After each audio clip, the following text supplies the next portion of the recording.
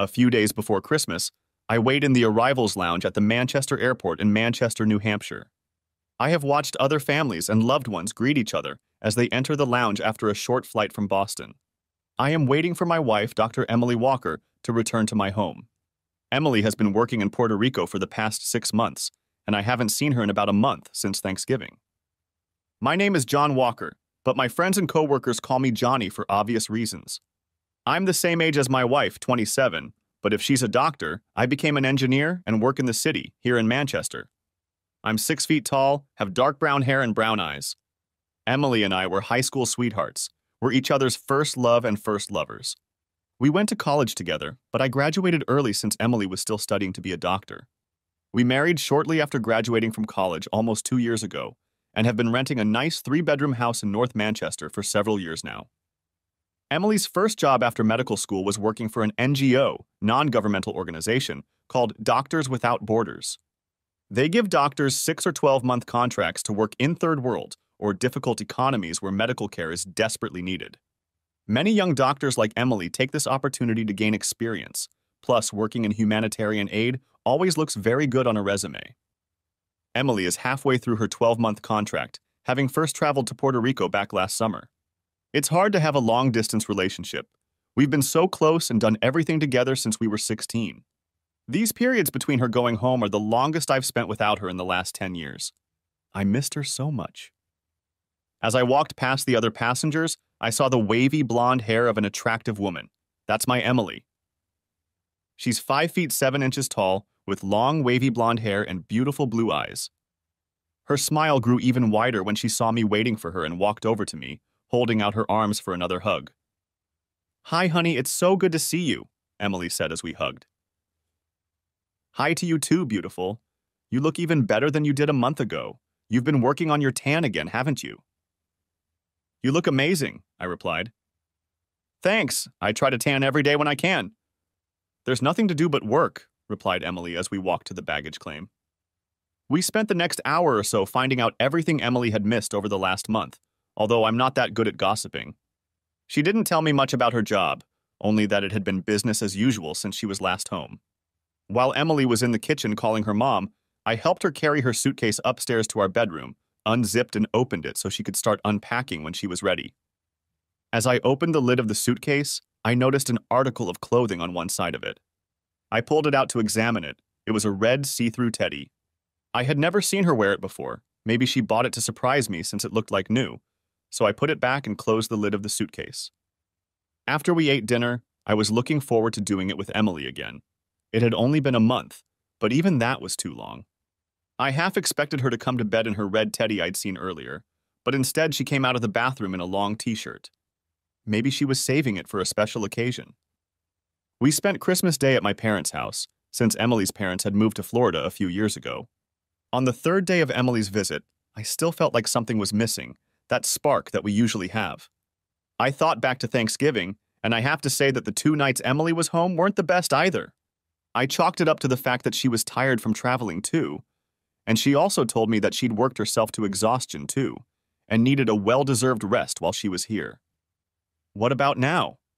She doesn't seem tired or worn out now, but at the same time, she doesn't have the spark and enthusiasm that she had before she left in the summer. Maybe I'm just fantasizing. Maybe I'm remembering our lovemaking as something better than it actually was. But I don't think I am. When the last day and then night came, I was still waiting for her to bring the new red teddy I'd seen in her suitcase. If ever there was a night for it, it was tonight. Emily is flying out in the morning, so tonight is our last night together until she comes back for the weekend at the end of February and then spends a week here for Easter. I was disappointed when she came into the bedroom again, wearing only a roomy t-shirt, one of my old ones. I was tempted to ask her about the red plush, but I didn't, focusing on giving her the good love she deserves. In the morning, after taking Emily to the airport and saying goodbye to her, I watched her plane take to the sky to take her away from me again. It is these days that take the most energy as the countdown to her return begins anew. But that wasn't all that was eating at me. I'd never felt so disconnected from Emily as I did during those vacations. It was like we were just doing our chores, even though I was doing my best to make her trip memorable. I didn't feel like Emily was trying as hard as I was, and now I'm having a hard time shaking that feeling off. Is it about her job? Is it about me? Is it that by traveling and meeting new people, she has found that she now wishes she were married? Is she tired of our marriage, or am I just seeing things that aren't there? I shook my head as I walked back to my truck. I had to get to work. On the way to work, I couldn't resist delving into my thoughts. When Emily first left for Puerto Rico last summer, she had called me every day, sometimes twice. But even those stopped around September, and now her daily calls have become only weekly. I tried calling her more often, but each time they went straight to messages, and she later told me that she doesn't turn her phone on while she's at work. But that doesn't explain why she does the same thing after work. Anyway, she'll call me when she gets back to Puerto Rico. Nearly 2 months of phone calls is all I have. When I got home from work that afternoon, I realized that Emily still hadn't called me, and she was supposed to have landed in Puerto Rico some time ago. I tried to call, but it went to messages again. What the hell? She wouldn't be back to work until tomorrow. I changed my clothes and headed to the gym. We have our own machine in the garage to save money. Working out helps me forget about the stresses of the day, as well as the anxiety I was feeling about Emily right now. After taking a shower, I checked my phone. There was still no call from my wife. Then I started cooking dinner, finally relaxing in front of the TV to eat alone as I was used to. When I was ready for bed, I decided to call one last time, but I was redirected to her messaging service again. What are you doing, Emily? How can you forget to call your own husband when you're back in another country?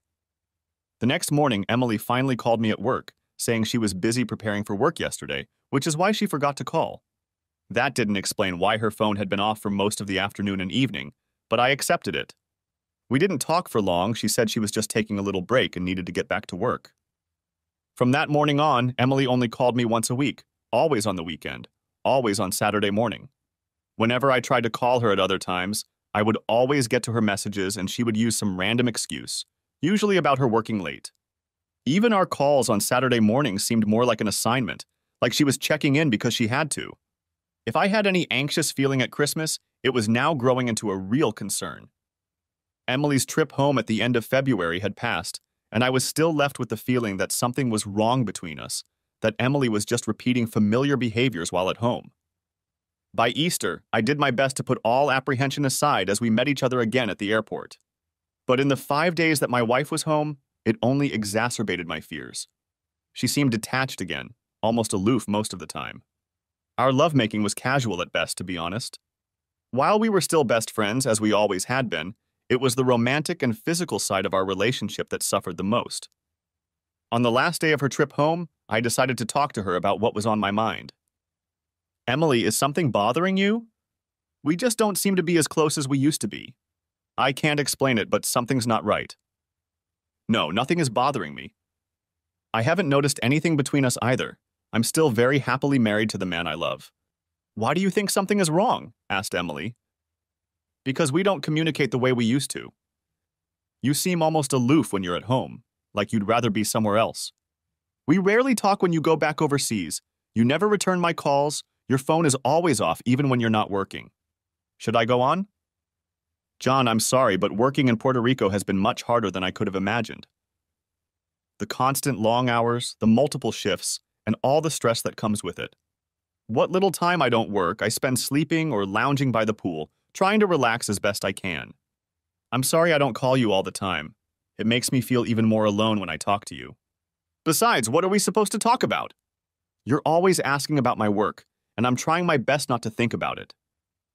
We don't have to talk about your work. I'd like to be able to talk to my wife for more than just 30 minutes once a week. That's all you're giving me. Again, I'm sorry. I'll call more often in the future, okay? I didn't realize you were so worried about it. I nodded my head at Emily. Maybe I'm reading too much into all this. I'm hoping that when her contract is up in June and she comes home for good, we can get back to normal. I was glad I voiced my concerns and she left me on good terms. Although she promised to call more often, we were soon back to once-a-week phone calls. Emily must have even set a reminder in her phone for 10 a.m. on Saturday mornings to call me. Now she always called at that exact time. June was approaching, and I was glad that her contract was coming to an end, that we could live our lives again and hopefully be ourselves again. I was tired of being alone. I missed her more than I could have ever imagined. Emily was supposed to fly home on Sunday morning. However, I was expecting her to call me as usual on Saturday morning, but there was still no call. By 11 a.m., I tried to call her, but again I got to her messages. She can't work on Saturday right before flying home. She even told me that her work contract officially ends yesterday, so what's going on? I tried calling her later Saturday afternoon, and again in the evening, but always ended the conversation when the call went straight to messages. I was beginning to feel like the parent of a naughty child, overbearing and controlling. Today I left the first message for her to call me, so why the hell did she turn her phone off or not even check her messages? Emily's behavior when it comes to keeping in touch with me has gotten to the point where I don't see any other reason other than she doesn't want to talk to me or is busy doing something else where she doesn't want me in her way. Maybe with someone else, that's my real fear. Early Sunday morning, I finally got a text from Emily. She apologized again for not responding to me sooner and then gave me the flight time. She would be flying home to Manchester at 3 p.m., so I had a free morning before I needed to head to the airport to pick her up. I made sure everything was ready and then went for a run and worked out in our makeshift gym.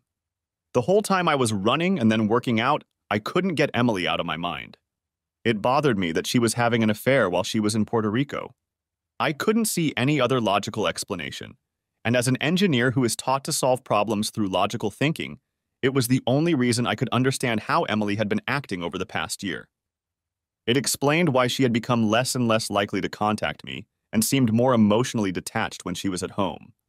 It may also explain why her phone goes off so often when she shouldn't be at work. If she was with someone else, she wouldn't want me to call her. If she was having an affair, it would all make sense. But what do I tell her? Ask her straight out? What am I basing this on, my gut feelings and no phone calls? I've never been a petty person or a fan of wallowing in gossip. Instead, I've always relied on facts, figures, and reality. I just can't start accusing her of something I don't have any facts about. And besides, how would it affect our marriage if I did?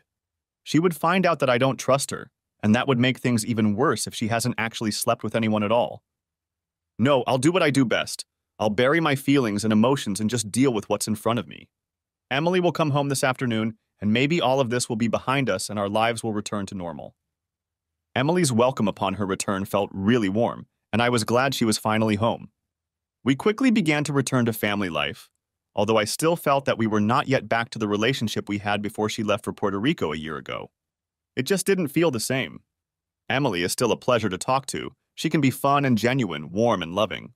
All the things you would want in a best friend, but you need more than that from a wife. You need the emotional connection that a loving couple needs, and right now we are lacking that. My wife spent the first week after her return attending several interviews, with the job she really wanted being at Manchester's main hospital, Elliott Hospital. By the end of the week, she gave me the happy news. She had been successful in her interview. Working at a major hospital meant that there were opportunities for career progression, and I was very happy for her. It also meant no more overseas contracts with her previous employer, which was a big reason I was happy for her. By the end of August, I was less worried about us. Emily had been in her new job for almost 3 months and seemed to be enjoying it. Although I still felt that we were no longer the same as we had been before her 12-month absence, I had come to the conclusion that perhaps this is how marriages happen. Passion and lust naturally fade over time, and perhaps that is what happened to us. Though I'd say it was mostly one-sided. Emily seemed to lose some of her passion for me, not the other way around. The last few weeks have been particularly revealing, as if we're just two good friends living in the same house rather than a young married couple in love, and I have no idea why. No, that's not true. I have my suspicions. It's a Sunday morning at our house in early September. I've just made us both breakfast and coffee. I have a busy day planned.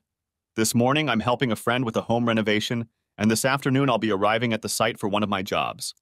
I almost never do work on the weekends, but this was inevitable. Good morning, John. You've already made breakfast.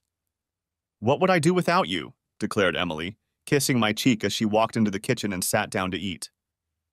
Good morning, sweetie. I have a busy day planned. I hope you don't get bored sitting home alone all day, I replied, piling on the bacon I had just cooked. Oh, I'm sure I can think of something to do. Maybe even go out for a while. Are you going to walk or catch an Uber? I replied, sipping my coffee. Right now we only have one car, my Ford truck, which I need today. I'll think about it. What time do you think you'll be home? Asked Emily. Probably around 6 p.m., maybe 7.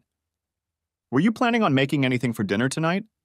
If not, I can always grab a snack on the way home, I asked, finishing my bacon. You better grab something in case I go out for a while. By the way, I wanted to tell you something, Emily replied. You're not pregnant, are you? I smiled back. It used to be a standing joke between us when she said she had something to tell me. No, I can't believe you're still using that phrase. I wanted to tell you that there's a big healthcare conference coming up in 2 weeks at the Boston Convention Center. The organization Doctors Without Borders has asked me to attend to help educate young doctors about the benefits of contract work abroad with them. To sell the dream, so to speak. But you don't work for them anymore. Why would they ask you? I replied, leaning back in my chair with my coffee. They always ask the doctors who have done contracts for them in other countries. It can't hurt. I might want to contract with them again sometime in the future, who knows? I thought you were happy to work for Elliot so you wouldn't have to deal with contracts anymore, especially overseas. I replied, more than concerned that she might want to leave again. I'm happy with my job, John. Look, I'm just doing them a favor, nothing more. It's a 2-day weekend conference. The booths are open both Saturday and Sunday. I'll get there by train. They'll pay for me to stay overnight in a nice hotel with meals included. So it won't cost me anything, replied Emily. So you're inviting me along? Is that what this is all about? I'll be able to sightsee around Boston while you work in the booths, I replied, finishing the last sip of my coffee. No, they only offered room and board for one, sorry. But the hotel room will fit both of us. We don't even need to tell them that. I'll pay for the food myself, I replied. Sounds good, but I don't want to mess around with reservations. The hotel will want to charge them for a dual reservation, not a single. It's only 2 days and a Saturday night, plus I'll be working most of that time. We can go to Boston together some other time, okay? Replied Emily. Okay, fine. At least I gave it a try. Hey, I gotta go. Peter's expecting me there in about 30 minutes. If you get out, call me and let me know where you're going, okay? I can probably pick you up later, I replied, giving her a kiss on the cheek before starting to put on my work boots. I'll be fine. Maybe I won't go out at all, I don't know. Bye, sweetie, Emily replied as I walked out of the kitchen, heading towards the exit of the house. Today I was helping Peter with the concreting as well as some other chores. The other chores were taken care of as we were still waiting for the belated concrete truck to arrive. It was already 3 hours late, and the time was nearing noon. Then Peter finally got the call that the concrete guy had some serious problems with the truck and was canceling all work today, so that freed up most of my day. I had planned to leave for the job site at 4:30 p.m., but called the customer to see if he could get there earlier. I was relieved that he would indeed be able to meet me at 1 p.m., so I said goodbye to Peter and headed out in my truck to get ready to meet the client. What I expected could have taken 2 hours, we had it sorted out in just 20 minutes. The customer knew exactly what he needed, so I didn't have to spend time explaining all the options. When we were done, I checked my phone to see if Emily had texted to say she was going out, but I had nothing, which meant she was still at home. So I headed home where I could take a shower and then spend the rest of Sunday afternoon relaxing with my gorgeous wife would be in order. As I entered the house, I called out to Emily that I was home and started to take off my work boots so as not to get the carpet dirty. Receiving no response, I called out to her again, walking through the living room and kitchen to the laundry room to throw clothes into the washer and then headed to the bathroom to take a shower. I went into our bedroom, but Emily wasn't there, so I quickly looked out into the backyard. Emily still wasn't there. I got in the shower. I was a little annoyed that she hadn't called and told me where she was going like I'd asked her to. I swear, sometimes it feels like only one of us is married, but whatever. As I changed in the bedroom, I thought about Emily's red teddy. I still hadn't seen her wear it since I noticed it in her suitcase when she was home for Christmas. If she wasn't going to wear it, why did she buy it and bring it with her from Puerto Rico? And why would she have it in Puerto Rico anyway? Obviously, she had taken it with her when she went back there. That was another thing I couldn't explain to my wife. Her underwear drawer is right above mine in our dresser, so I opened it to see if she still had the little red stuffed animal or not. It took me a little digging, but I found it like it was hidden in the bottom and back of the drawer. When I pulled it out, something wasn't right. It looked like it had been worn quite a few times and washed. Some of the trim around the waist was a little torn. I also noticed that one of the buttons in the front was missing. Clearly she had worn it. It looked brand new the last time I saw it in her suitcase. But when did she wear it? She never wore it for me. And how can you wear out a plush toy unless, well, unless you wear it while someone is entertaining you. What other conclusion am I supposed to draw from this? It explains why she hid it in a faraway drawer. Maybe it's not meant for me. I put her plush toy away where I found it, hiding it in the far drawer like Emily did. Where the hell is Emily?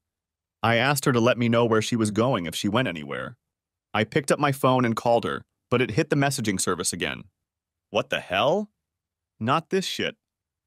There was nothing left for me to do but wait for her to get home, so I decided to marinate some steaks for us to eat tonight. After that, I headed to the gym again. I needed to get the thoughts of Emily's infidelity out of my head. At 5:30, I heard the front door close as Emily entered the house and headed into the bathroom to take a shower without calling out to me or saying anything. She must know I'm home. My truck is parked right out front. Again, odd behavior, unless she has something to hide.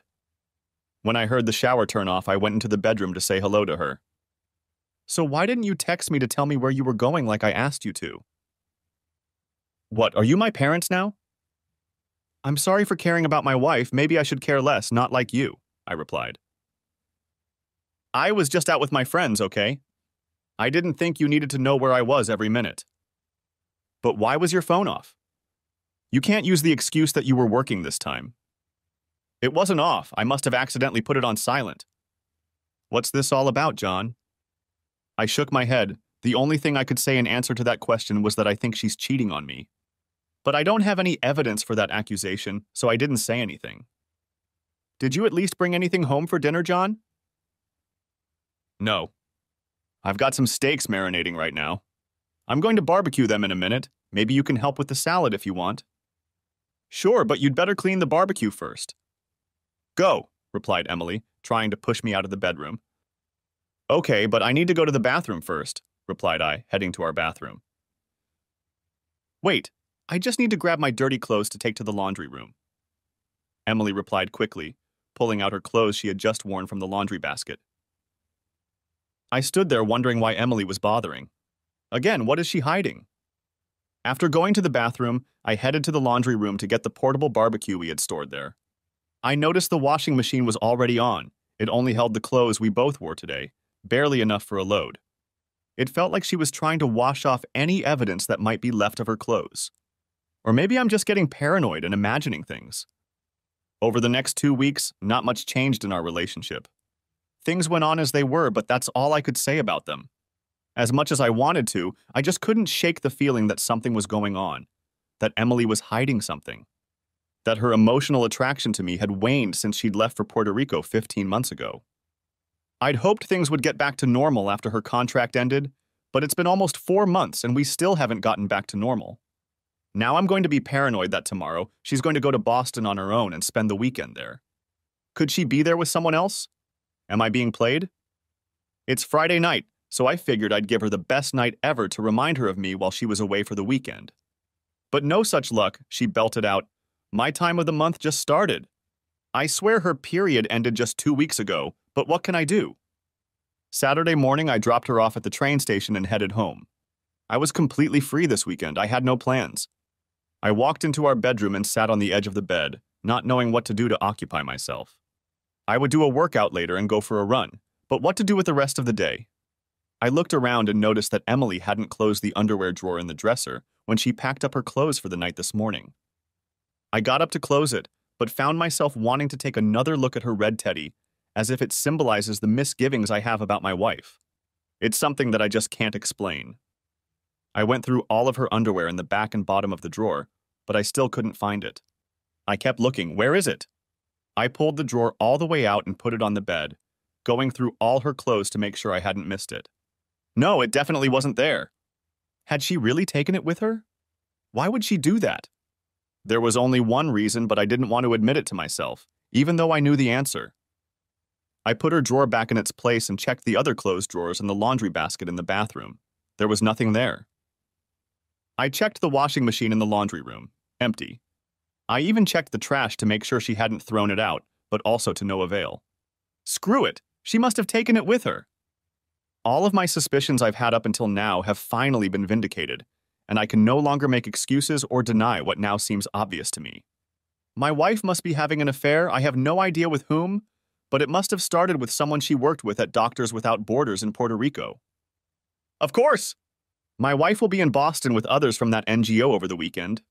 I bet the man she had an affair with will be there too. Will she wear her red teddy for him today, whoever he is? And what about since she'd gotten home? That didn't explain her still aloof demeanor, especially in the last month. Her head was splitting with confusion and anger. Would Emily really do this to me, to us? We had it all. We were high school sweethearts, dated together in college, then married and lived together. Up until her contract in Puerto Rico, things were just fine between us. Why would she risk ruining what we had? We have been best friends and lovers for the past 10 years, but lately it seems like we are just housemates and nothing more. I don't know the answer. I just know that the pragmatic side of me, the logical and fact-based side of me, needed proof. I needed a slap in the face from her infidelity before I would finally come to terms with it and not confront her. I put on jeans, shoes, polo shirt and jacket, grabbed my keys and headed out the door. I'm going to Boston, going to her convention, and I'm going to figure out for myself what's going on. As I entered the large convention hall, I picked up one of the brochures that also had a layout of all the vendors. I found where the Médecins Sans Frontières organization booth was and headed over there. I'm not dumb enough to just walk up to Emily's booth and expect to see something indecent. No, I would stay back and circle the other booths from a distance from which I could observe her, who she was with and how they interacted. When a representative from some medical device company started telling me about their products, I saw Emily in the distance. She was sitting with another woman chatting at the back of the booth, and two guys, clearly also employees, were chatting with the audience as they walked by. After 20 minutes, I ran out of questions for the guy who was talking to me and moved to another booth from where I could continue to watch my wife. For the next 2 hours, I continued to watch her. The two guys had left much earlier, leaving Emily and her coworker behind. I didn't see anything strange. Emily would talk to people as they passed by the booth. Sometimes she would give someone more time if they were genuinely interested in the NGO. I was starting to get bored of this, so I found one of the restaurants inside the building and grabbed a bite for lunch. When I went back to check on Emily, she wasn't there anymore. The two male employees had returned instead and were working in a cubicle again. I wandered around trying to find my wife, and then I remembered the food hall where I had just had lunch. Perhaps that was my best chance of finding her. Maybe she's eating lunch there, just like me. At the third establishment I passed by, I spotted her sitting with the same employee she'd been working with all morning. I quickly turned and walked away, sitting down at the food stand some distance away. But from there, I could still watch her. Sitting here, I think about what I'm doing and the fact that I feel like shit right now. Do I really enjoy spying on my wife like this? Watching her and observing her like some amateur sleuth. I should be better than this. Emily deserves better. What the hell am I doing here? I stood up and walked away, leaving the convention center to sit at the entrance and gather my thoughts. What do I hope to find out by being here? That she's with her lover in the middle of the convention she works at? No, if she is with him, it will only be in the evening after work. She'll go back to her hotel room where they can be alone together, out of sight. But I don't even know what hotel she's staying at, let alone the room number. And what would I even do if I did? Sit in the hotel lobby and wait for her to walk by? This whole trip seems pointless. I'll probably never find out what I think is going on with Emily. It's just ridiculous. I got up, about to head to the garage where my car is parked, but ended up going back inside to check on Emily one last time, like I couldn't let her go that easily. I found her in a booth. She was chatting with another woman again. Two guys were there too. I wondered if one of the guys was someone she might be having an affair with, and began to watch her carefully as she chatted with both of them. One of them was larger, fatter, and hardly a match for my wife. The other man was a little older, taller, thinner, and obviously balding, and again I could not see him being of interest to my wife. When she talked to both of them, it seemed quite normal, just like the interaction of people working together. Maybe I'm just being paranoid. Maybe nothing is going on and I'm just making it up because our life hasn't been as good as it used to be for a long time, and I want to blame it on something or someone else. It's now 3 in the afternoon. The convention booth's close at 5. I figured I could wait for Emily to finish work and see where she goes and who she goes with. In the meantime, I needed a beer, so I headed over to the big bar I'd seen earlier near the food court. It was already pretty crowded, with people sitting at all the usual tables, so I took a bar stool at the end of the bar. There were 3 people standing next to me talking. Obviously, they were working at one of the booths today. They were very loud, and it was hard for me to even enjoy my beer when they were talking. Eventually, they left, and I ordered a second light beer. After all, I'm driving as I don't intend to stay here overnight. About 20 minutes later, two more guys took seats at the bar right next to me. That's when I realized that these were the same two that Emily had worked with today. My first thought was that maybe Emily was about to join them and find me sitting here. Then I decided that Emily and the other woman were probably working at the kiosk until 5 p.m., since they seemed to be alternating with the two guys who were now drinking beer next to me. They started talking about work and then about someone they used to work with, some guy they both knew. I distracted myself from their conversation, which had been going on for about 20 minutes, and checked the time. It was almost 4 in the afternoon. Picking up a mouthful of beer, I wondered if I should leave after my beer. Emily seemed to be doing exactly what she said she was doing here, and I felt like an asshole for doubting her.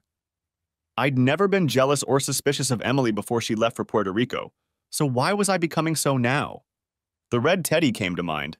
Emily always turned her phone off when she wasn't at work. Besides, our intimacy had suffered too, but was that enough to suspect her of cheating on me? Is it? Finishing my beer, I was about to get up and leave when the guy next to me mentioned Emily in a conversation with someone else.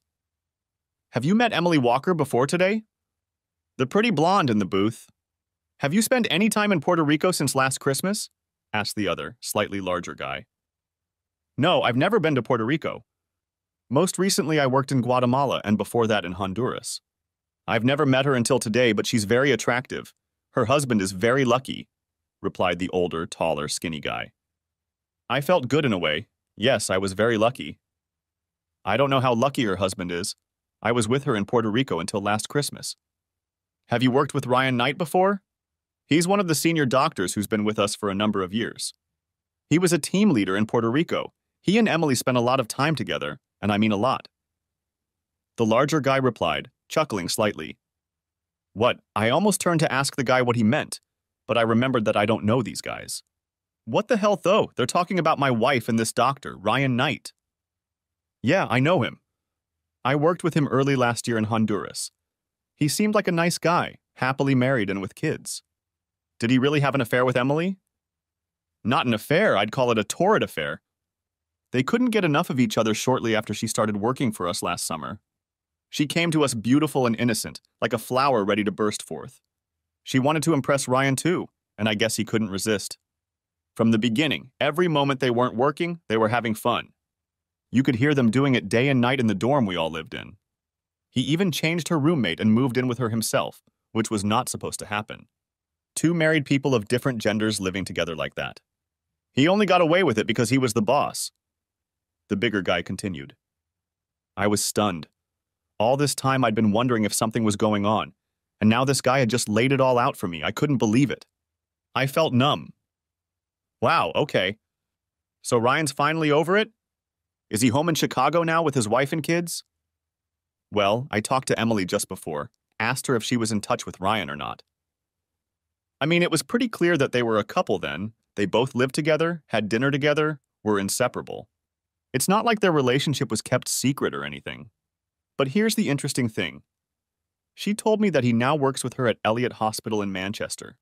According to her, he only started working there a month ago. I think she probably helped him get a job there too, but she'll never say so. Wait, he got divorced? He left his wife and kids for Emily? An older balding guy asked. I asked her about it. Well, if he's even divorced now. She said no, he's just working with her for a while, whatever that means. I'll bet Ryan told his wife he's off on a contract somewhere overseas while he's having fun with a young doctor in New Hampshire. He's just crazy to pull something like that, to lie to his wife to be with Emily. To do that with a wife and kids at home is just tinny. The balding thin guy replied, and I agreed with his point of view. It's tinny. Emily ruined our marriage too. You say that, but you haven't seen Emily sunbathing on the beach or by the pool in Puerto Rico. If you saw, my goodness, even you might wonder. The fatter guy replied. No, I couldn't live with myself if I ever did that to my family, no matter how great she is, it's not worth it. Besides, she's married, so now she's working and no doubt sleeping with Ryan again. And then what? Will she go home to her husband? The skinny older guy replied. Yeah, I know it sucks to be him. Well, don't talk about it when she gets here after 5. It's really none of our business if she wants to have fun outside of marriage. I bet Ryan will probably be here soon too. There's no way he's going to pass up the opportunity to spend the night with her. The larger guy replied, Well, it'll be great to meet Ryan again. Although I can't say I'll respect him as much now. What he's doing is not good. I could never even think about doing shit like that to my wife and kids. The balding guy replied, Come on, even for a hottie like Emily? Man, I'd give my left nut to spend just one night with her. The bigger one replied, chuckling out loud, But you're single. You don't have a wife and kids at home to think about.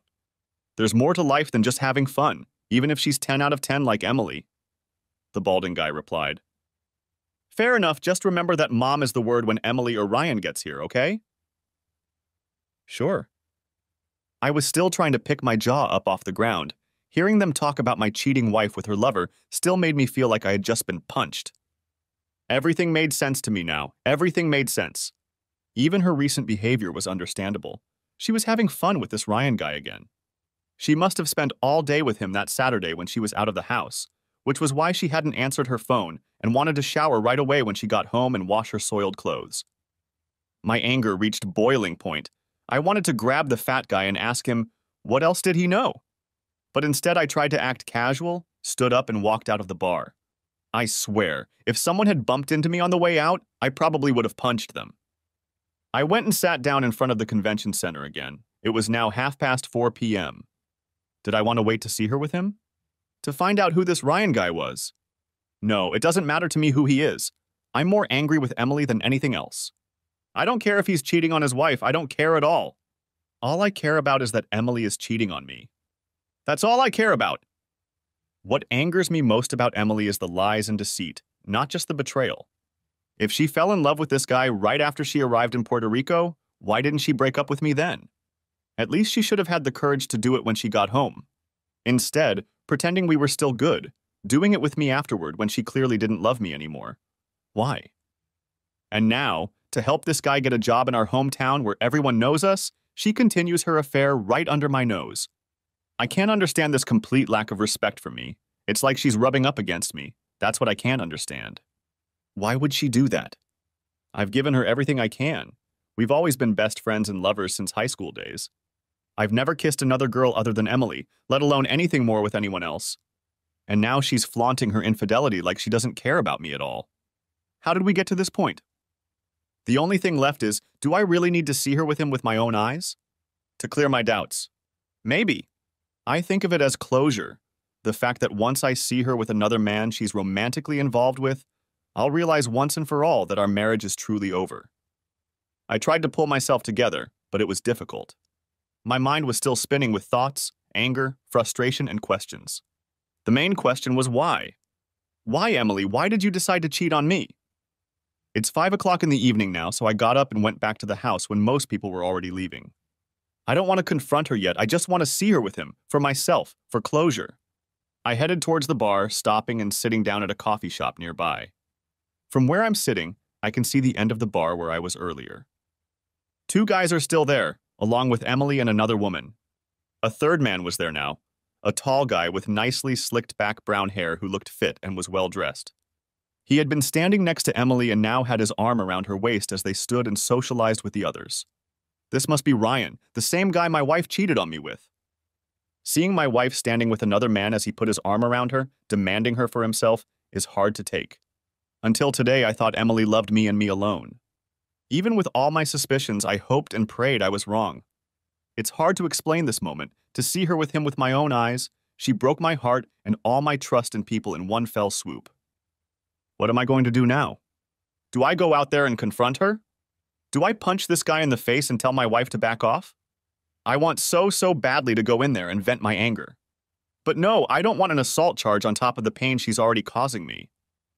My pragmatic side tells me not to make rash decisions while I'm emotionally upset, that I need to go home and calm down first. Now I have proof I got what I came here for. I pulled out my phone and turned on the video, zooming in to capture them. As if on cue, Emily turned slightly toward Ryan and kissed him on the lips. Just a quick kiss, but it clearly showed what he meant to her. I pressed stop and headed into the garage. It felt strange walking into our house that we'd shared together for years. While Emily had been in Puerto Rico, I had felt lonely here, but now our house seemed different. Now it only served as a reminder of what should have been, but is now gone. It would be hard to sleep tonight, knowing that my wife was being entertained in a hotel room by her lover in Boston, while I lay here alone. Once again, the only question I had was why? Why Emily? I decided to go back outside, go to a bar or something, get some dinner, and maybe have a couple beers with friends. I just didn't want to be alone. I didn't get home until 2 in the morning, and I had no trouble sleeping after drinking too much the night before. The morning hangover seemed to exacerbate my bad mood about marriage. I needed to clear my head and decide what to do before Emily got home this evening. One thing I knew for sure was that our marriage wasn't going to continue as before, and I wasn't going to pretend I didn't know, or that I was going to accept that. No, it was definitely over, but now what? Pack up and move? No, screw it. She's the one cheating. Let her go and live with her boyfriend. He's probably renting an apartment somewhere in the city. He even works with her now. How do you do that? So blatantly lie to your wife about where you are? Does she even know he lives in New Hampshire and works here? At that moment, I realized what I needed to do. I opened my laptop and went to the Doctors Without Borders website to see if they had any data on him. They didn't have any, at least not publicly, so I checked popular employment sites by typing Ryan Knight, Physician, Chicago into the search engine. I got a result. When I went to his profile, it indicated that he had recently worked in Honduras and Puerto Rico as a team leader with Doctors Without Borders. I went to his contact information, and he indicated he lived in Chicago and provided email and cell and home numbers. Bingo. I made myself some coffee and sat in the backyard sipping it. Do I really want to go through with this? I'm suffering through the destruction of my own marriage right now, and he helped it happen. But it's not his wife and kids' fault? Do I want to ruin their lives too? No, but his wife deserves to know. She should know the truth.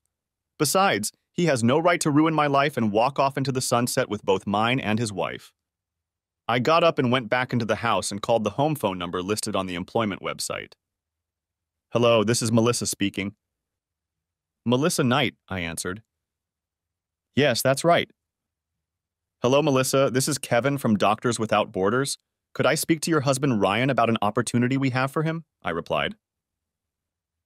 I'm sorry, but he's already working for you. He's in Costa Rica right now. That can't be. It's not in our database. I know his last contract was in Puerto Rico earlier this year. Is that correct? Continued I. Yes, that's correct. But he recently left on a new contract in Costa Rica about a month ago. Maybe you should call someone there to clarify things. Or you could call my husband at his number. Although the reception there is really bad, my calls almost never get through, replied Melissa. Really? We've never had a problem with cell service in Central America before. Besides, I don't think we have room in Costa Rica. The healthcare system there is very good. Could you do me a favor? Could you check your husband's flights to Costa Rica, and if you can, let me know the flight number. We pay for all travel, so I can look it up in our database and get it sorted out quickly, I replied. Yeah, sure. Just give me a minute, I'm not on my laptop right now, replied Ryan's wife. She took a minute or two to log onto her laptop and look at their email before replying to me. That can't be right. I can't find any emails on here about his flights. Give me a minute, I'll check the airline booking site we use. Melissa continued. Thanks, Melissa. That way it will be much easier for me to double-check everything in our database. I added as she typed away on her laptop. Okay, here it is. Oh, that's weird. His flight was only one way from Chicago to Boston. He usually flies through Texas to Central America, with a layover in the country he's headed to. I don't see why he would fly to Boston, and there don't seem to be any other flights after that, replied Melissa. Really? We never book flights through Boston unless our contractors live in the Northeast. What's your flight number? Maybe I can check to see what happened, continued I. Melissa read out the flight number, and I pretended to type it in somewhere while she spoke. There's nothing in our database. He didn't come through us for this flight. Are you sure he's working on our contract? There are no other companies or NGOs he might be working for? I asked his wife. No, he told me the contract is with Doctors Without Borders in Costa Rica for 6 months. I'm 100% sure of that, she replied. Well, I don't know what else to tell you except that he's not working for us right now, and that we haven't paid his flights, lodging, or salary lately. Perhaps if you check your bank statements, you'll see details of another flight he paid for, or be able to find out who paid his salary. I realize this is probably a bit strange, but I don't have anything for him right now, which is why I'm calling to offer him some work, I replied. Hold on, just give me a minute, Melissa answered with a sigh. I could hear her typing away. If nothing else, she would now be suspicious of her husband and want to know the truth. This can't be happening. What the hell is going on? Melissa spoke aloud, though it was clear she wasn't addressing me. He hasn't withdrawn any money from our bank account in the last month. How the hell is he even paying for anything? Melissa said out loud again. Maybe he got an advance before he left, or he has another bank account, I replied. No, we only have our joint account and there are no advances in it. Why would he open another account? I can't answer that question. Have there been any recent deposits into your joint account? Surely he must be getting a paycheck if he's working somewhere, I asked. Yes, there have been 3 deposits so far, each week for the same amount. They're all bank transfers, seem to be from another bank. The details say it's from a bank in Manchester, New Hampshire. Why would he transfer money into our account from a bank in New Hampshire? It doesn't make any sense, she asked aloud again. Well, it's about an hour from Boston. I guess that explains the one-way flight to Boston. It's weird, I continued, begging her to bite. What's weird? Replied Melissa, taking my bait. We only have one other doctor in our database from Manchester, New Hampshire. I had her last contract. He was in Puerto Rico and worked for your husband for a year, up until June. What was he doing in Manchester with her? I wonder if he is working there with her again. It would make a lot of sense if you were now receiving remittances for his salary from a bank there. I replied, the hint of his wife was obvious, even if I played it cool. That's impossible. What would he be doing in New Hampshire with some woman who worked for him before? Why didn't he tell me about it? Why didn't he tell me about the flights and the bank accounts? Oh, God, Melissa's voice broke. And there it was. She had just realized the full implications of this. She had just realized that her husband was cheating on her, lying to her. Who is she? This woman who lives in Manchester? What's her name? Almost demanded Melissa. I can't divulge personal information of our former employees. I'm sorry. I answered as if I meant it. But she's a doctor, right? Continued Melissa. Well, I only contract with doctors. That's what I do. I answered her.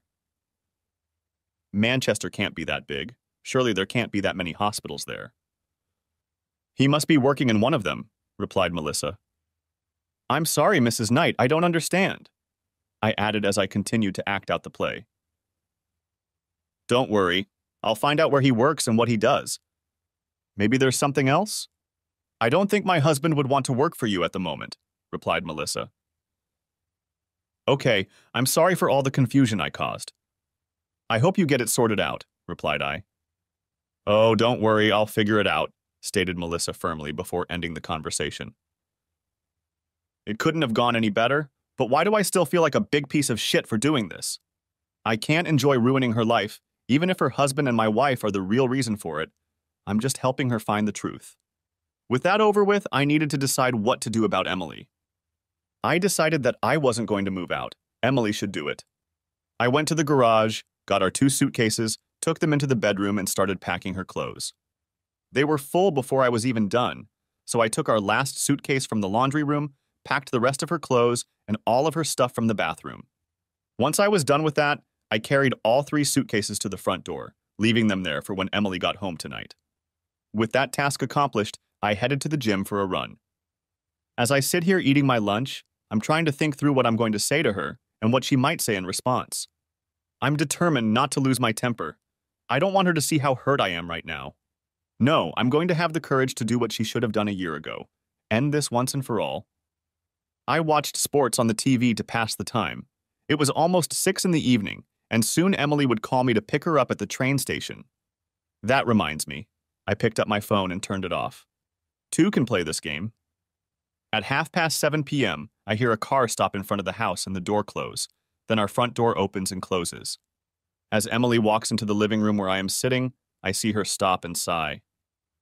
John, why is your phone off? You were supposed to come and pick me up and I had to carpool home. And why are all of our suitcases standing by the front door? Asked Emily, plopping down on the couch next to me. I'm so tired. It's been a very stressful and tiring weekend. I feel like I need a few days off now to recover. Emily continued when I didn't say anything else. Those suitcases are for you. They're full of your clothes and things. I know exactly why you're so tired after last night. I know who you spent that night with. I know everything, I replied calmly. John, what are you talking about? You don't understand anything, Emily replied with a note of concern in her voice. You can stop lying, Emily. It's all over now. You should have had the courage to end our marriage a year ago after you started cheating on me. Things have been going our way ever since. I didn't understand why, but I do now. I kept my composure as I answered her. What are you talking about? About cheating? What are you trying to say, John? I love you, Emily replied, raising her voice. She seemed to be starting to realize that everything was falling apart now. Yeah, that's right.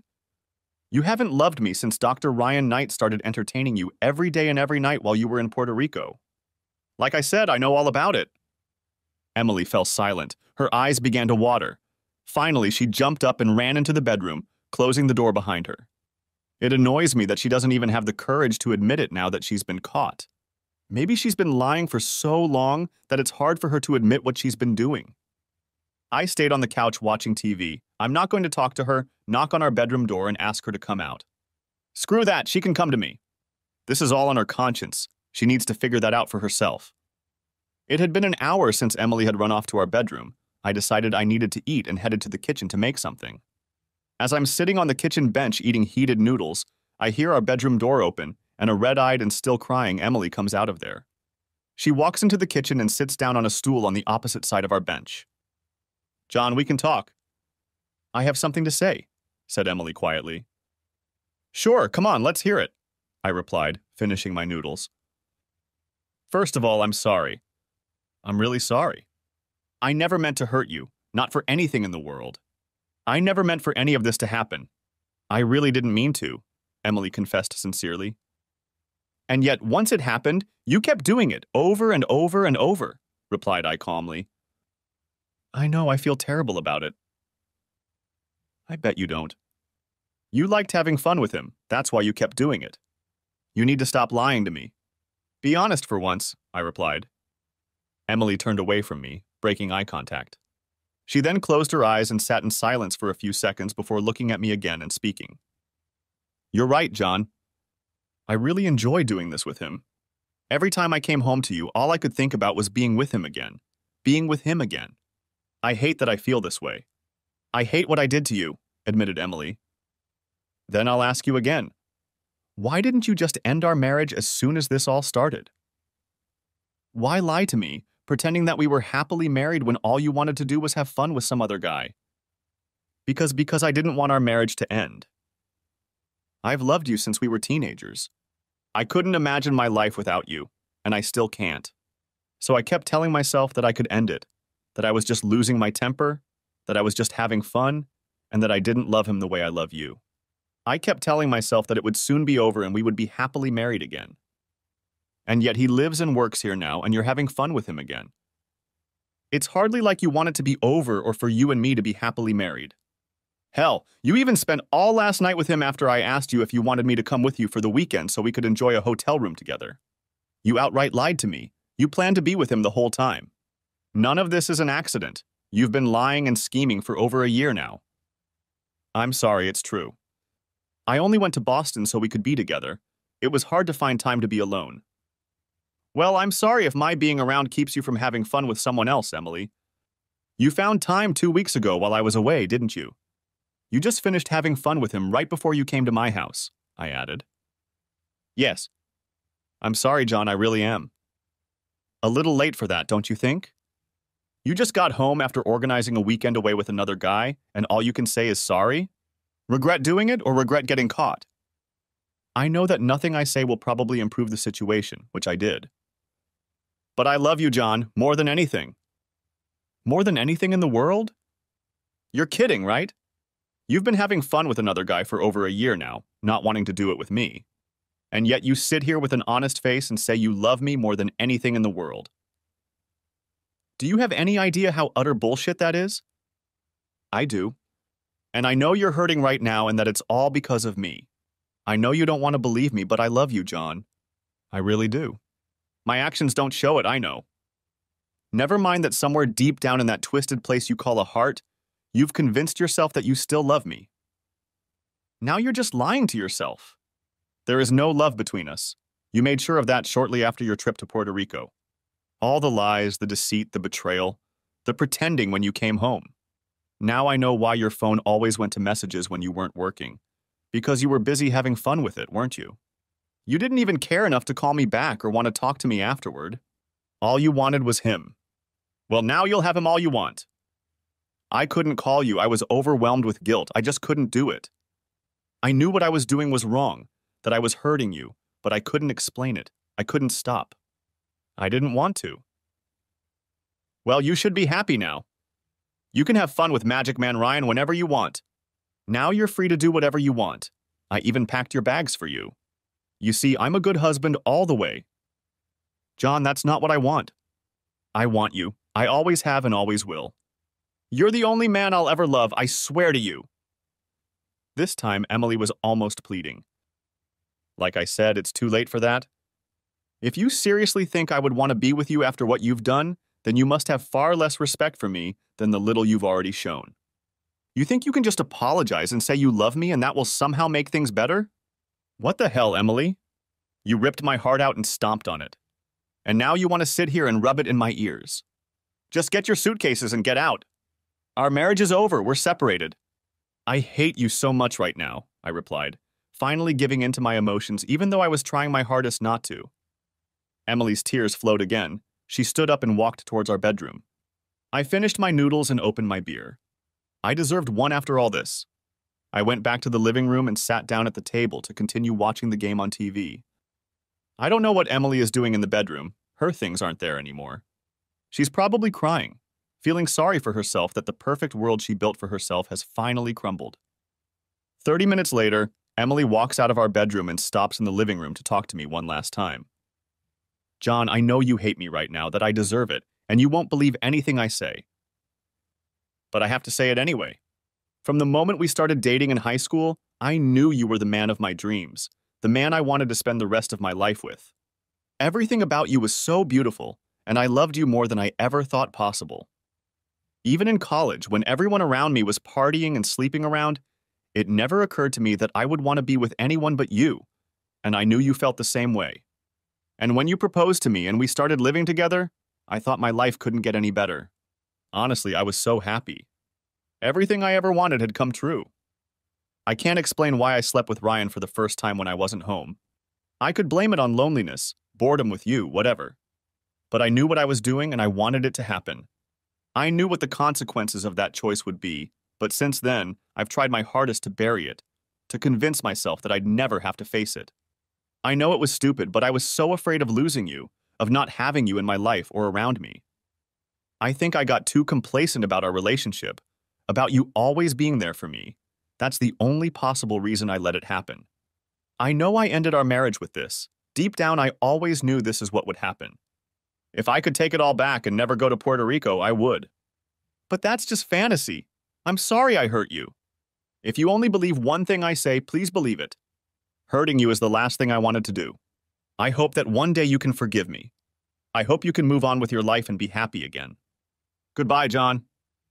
With those words, Emily turned and walked out the front door, grabbing the handles of her suitcases and dragging them to the street, where I heard a car waiting for her. She didn't say where she was going, whether she was going to stay with him or not, and I didn't care. I feel that her little speech has meant more for her than for me. She's trying to justify her act so she can live with herself after what she did. That she would like to leave memories of what we were, not what we have become. And that she would want to leave me with kind words, not mean ones. But I truly believe that actions speak louder than words, and her actions have already said more than enough. To say that the next few weeks were difficult for me is a massive understatement. I even had a hard time focusing on work. It was almost impossible for me not to think about Emily and what she had done to me. After a few weeks, I finally contacted a divorce attorney and started the process. I decided it was better to get it over with than to stall. The other problem is the house we are renting, even though we have lived here together for several years. It reminds me of her. Everything reminds me of her. In 2 months, our lease was expiring, and I decided to move out to start over. Moving into a new apartment, I hoped that it would be a new beginning, that I would start to move on from Emily, that I would finally see the light at the end of the tunnel. I was contacted by my attorney. The divorce papers were ready to be served, and I was asked for Emily's address, which I had no idea about. I advised him where she worked, and he would be able to find her at the hospital. Later that day, I received a call from the attorney informing me that there had been a complication. It turned out that Emily no longer worked at the hospital. She was fired after Dr. Ryan Knight's wife, Melissa, sued her husband for divorce. It was filed at the hospital, and Dr. Emily Walker was listed in court documents along with their place of employment. The hospital administrator fired both Emily and Ryan. Emily for referring Ryan to them without telling them about their personal relationship, and Ryan for not disclosing his relationship with Emily. All in all, the hospital washed its hands of her. So where is it? How do I get my lawyer to serve her with divorce papers?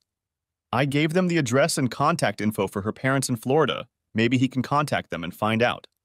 Besides, there's also Melissa, Ryan's wife. Maybe she knows where her husband lives and if he's living with Emily now. I dialed her home phone number. I wasn't going to trick her this time. Hello, this is Melissa speaking. Hi, Melissa. You don't know me, but we've spoken before. The last time we spoke, I told you my name was Kevin from Doctors Without Borders. Yes, I remember, and thank you, I guess.